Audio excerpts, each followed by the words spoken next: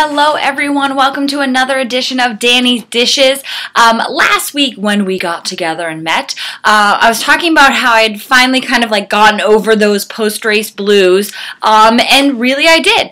And the great thing was that it really kind of needed to be getting them out, being able to allow them kind of to flow through, to accept them, to not really squelch them down. I mean, that's how I got to be an emotional eater to begin with. So being able to now know that it's okay, it's normal, a lot of people go through it, really helps to kind of kickstart it. So this week has been completely different. It's been nice to get back to working out.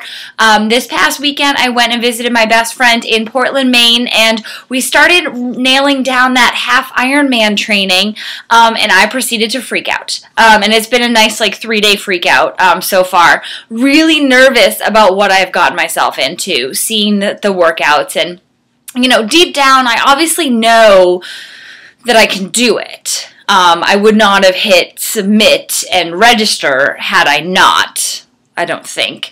And so I know that I've just got to, do it and kind of pull up my big girl racing shorts, if you will, and just get over it. But it's really hard every time I kind of take on that new activity to kind of squelch that inner voice that says you're not going to do it, you're not good enough to do it, you don't deserve to do it, yada yada.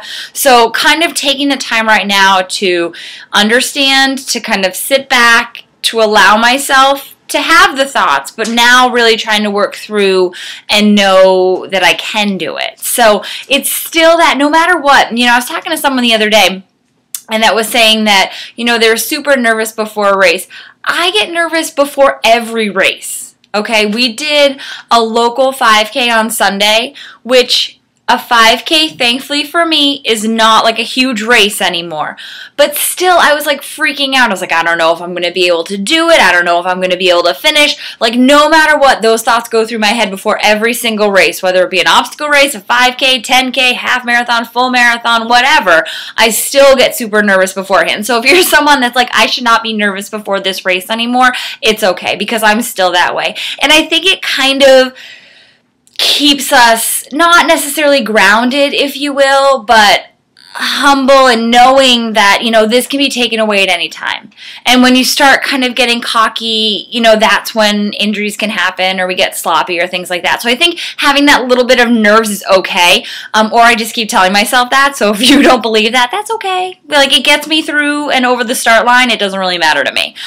So this week it's been really about trying to get back to that good place. And I really felt that way. Overall, even if the run didn't go the way that I wanted, it still was you know what, I'm healthy enough to do it. I'm able to go back to spin, and I would never have thought that I would want to run a couple miles beforehand, then take a spin class and be absolutely thrilled to do it. I really think that I still am able to lead a Weight Watchers meeting on Monday night, and I think it's the best thing for me because it really kind of sets the tone for my week. I go in, I get thoroughly inspired by these folks. I mean, they think it's the other way around. No, I walk out of that room wanting to go and be the best person I can be for the week, and to do whatever challenge I set out, I want to do it too, because it's really, I need to walk the walk and not just talk the talk, right?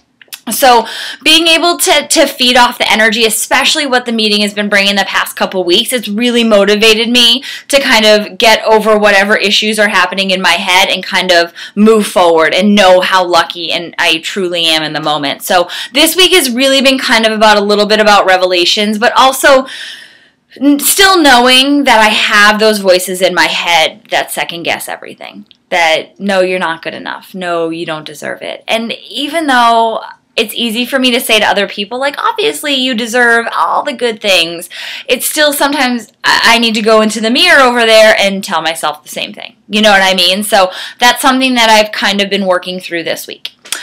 Now, I used to do this all the time, and I got away from this, but a little product of the week. So I thought I would bring it back because this has been really yummy. These are flapjack protein pancake mix, okay? Look at the directions. All you have to do is just add water. Even I can do that. right? We know that I don't cook, so this is cruel. So the cool thing is that each serving has 17 grams of protein in it. That's pretty awesome in a pancake. So this has been now like a nice little Sunday morning staple in the Holmes-Kirk household. But if you go to flapjacked.com, you can get 20% off your order by using Weight Off My Shoulders. So that's your discount code through May 31st. So if you want to go check them out, do it. Otherwise, have an amazing week, and I will see you guys on social media. Love you.